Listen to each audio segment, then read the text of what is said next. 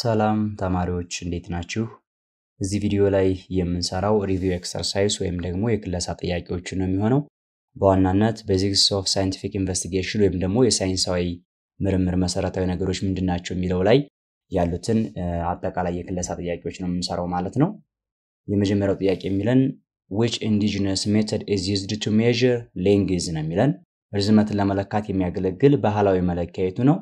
A jog B foot C tape meter D ፈረሱላ ይለናል። ስለዚህ ይሄ ፉት ነው። ቴፕ ሜትር የምንለው ደግሞ ዘመናዊ የሆነ ርዝመትን ለመለካት የምንጠቀምበት መሳሪያ ነው። ባህላዊ ስለተጠየቀ ፉት ወይም ደግሞ ጫማ ወይም እግር እያልን የወሰድነው ፓርት ይሆናል ማለት ነው። ሁለተኛ which one of the following quantity is a fundamental quantity ነው የሚለን። ስለዚህ መሰረታዊ አካል መጠን የሆነው ከሚከተሉት የትኛው ነው የሚለን። A area B speed C volume D time ይለናል።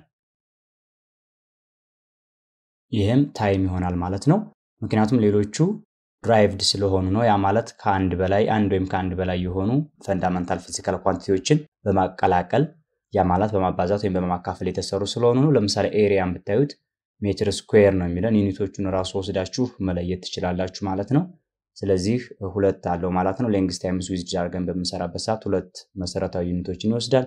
ስፒድንም ካያችሁት ደግሞ የሌንግዝን እና የታይምን ሁለት ነገሮችን ወስደን ወይም ደግሞ አንዱን ለአንዱ በማካፈል ያገኘነው ነው። ቮሊዩም ደግሞ 3 ጊዜ የሌንግዝን ዩኒቶች በማባዛት ያገኘነው ነው። ታይምን ግን ቀጥታ ሜዠር አድርገን ያገኘነው ስለሆነ መሰረታዊ ወይም ፈንዳመንታል ይሆናል ማለት ነው። ሶስተኛ ጥያቄ all derived units need more than one fundamental unit ሁሉም የተገኙ አሃዶች ከአንድ በላይ መሰረታዊ አሃድ ያስፈልጋቸዋል ነው የሚለን። ይሄኛው ፎልስ ነው የሚሆነው። ምክንያቱም አንዳንድ derived ዩኒቶች አንድ አይነት ብቻ ፈንዳመንታል ዩኒቶች በመጠቀም እናገኘው። ለምሳሌ አሁን የኤሪያ ሜትር ስኩዌርን ብታዩ ሜትርን ብቻ በመውሰድ ሜትርን ከሜትር ጋር አባዝቼ ብቻ ነው ያገኘው። ስለዚህ ሜትር ካለኝ እሱን ብቻ በመጠቀም ማግኘት ይችላል ማለት ነው። ቮሊዩምንም ብታዩት እንደዛው ነው። አንድ ፈንዳመንታል ዩኒት ያ ማለት የሌንግዝን ፈንዳመንታል ዩኒት ብቻ ወስጄ ሜትርን ወስጄ እርስ በራሳቸው 3 ጊዜ ማባዛት ያገኘሁት ነው።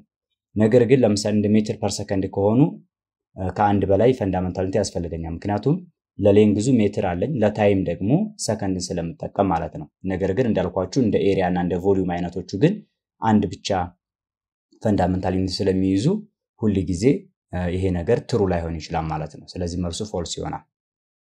አራተኛ which one of the following quantity is a derived quantity ነው። ሶ የተገኘ አካላዊ መጠን የቱ ነው ይለናል። A density B length C current D mass ይለናል። ስለዚህ ዴንሲቲ ነው። ምክንያቱም ዴንሲቲ ለማግኘት ማስን ለቮሊዩም በማካፈል የምናገኘው ነው። እዚህ ጋር ዩኒቶቹን ብታያቸው ኪሎግራም ፐር ሜትር ኪዩብ የሚለናል። ከዛ ለሌንግዝን ካያችሁት ራሱ ቀጥታ ሜዠር የምናደርገው ነው በሜትር እንለካዋለን።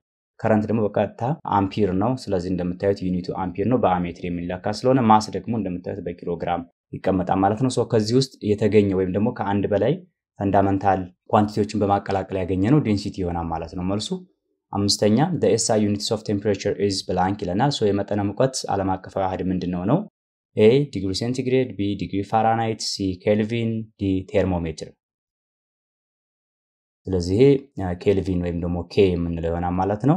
ዲግሪ ሴንቲግሬድ እና ዲግሪ ፋራናይት ሌሎች መለኪያ ዩኒቶቹ ናቸው። ቴርሞሜትር ደግሞ ዲቫይሱ ነው። ቴምፕሬቸሩን ለመለካት የምንጠቀምበት መሳሪያ ነው ማለት ነው። ስድስተኛ the prefix that represents 1/100 is blank ስለዚህ አንድ መቶኛ ቅድመ ቅጥያ የሚወክለው ምንድነው ነው የሚለን።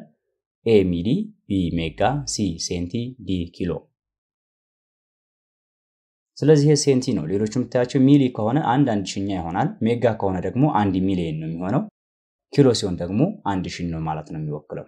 ሰባተኛ which one of the following measurement is more precise ከሚከተሉት ልኬቶች ውስጥ የተሻለ ቅርርብነት ያለው የትኛው ነው የሚለን። A 10 12 10 18 20 ይለናል። B 10 11 11 10 11 C 10 13 15 13 12 ይለናል። D 9 11 13 14 16 ይለናል።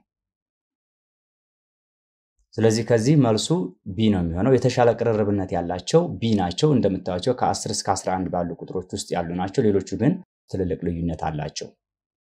ስምንተኛ which method can be used to compute the result found by the scientific method ሶ በሳይንሳዊ ዘዴ የተገኘን ውጤት ለማስተላለፍ ምን አይነት ዘዴዎችን መጠቀም ይቻላል ነው የሚለን ባጭሩ። A scientific papers B articles C conference D all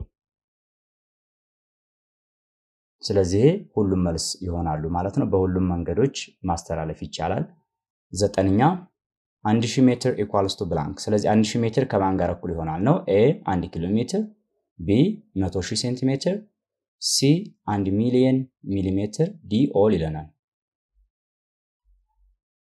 ስለዚህ ይሄ ሁሉም መልስ ይሆናሉ ምክንያቱም 1000 ሜትርን ወደ ኪሎ ሜትር ብትቀይሩት ለ1000 ብታካፍሉት 1 ኪሎ ሜትር ይመጣል ከዛ ወደ ሴንቲሜትር ለመቀየር ደግሞ በ100 ብታባዙት 100,000 ሴንቲሜትር ይሰጣችኋል ከዛ ወደ ሚሊሜትር ለመቀየር ደግሞ በ1000 ብታባዙት 1 ሚሊዮን ሚሊሜትር ይሰጣችኋል ማለት ነው አስረኛ which one of the following is correct so ትክክለኛው የትኛው ነው የሚለን A 1 hour equals to 60 minutes B 1 day is equals to 24 hours C 1 week is equals to 7 days D all ይለናል ስለዚህ ሁሉም ነው ጊዜን ለመለካት የምንጠቀምባቸው ዩኒቶች ናቸው ስለዚህ ካንድ ወደ አንድ ተቀይሯቸው ደግሞ ይሄንን ይሰጣችኋል ማለት ነው ስለዚህ እዚህ ዩኒት ላይ የሰራናቸው የክለሳ ጥያቄዎች ይሄንን ይመስላሉ ሌሎችም ተጨማሪ ጥያቄዎችን ለማግኘት ዌብሳይቶቻችንንና እንደዚሁም ደግሞ ቻናሎቻችንን ሰብስክራይብ በማድረግ እና ፎሎ በማድረግ መጠቀም ትችላላችሁ ማለት ነው ስለዚህ ሰላም ሁኑ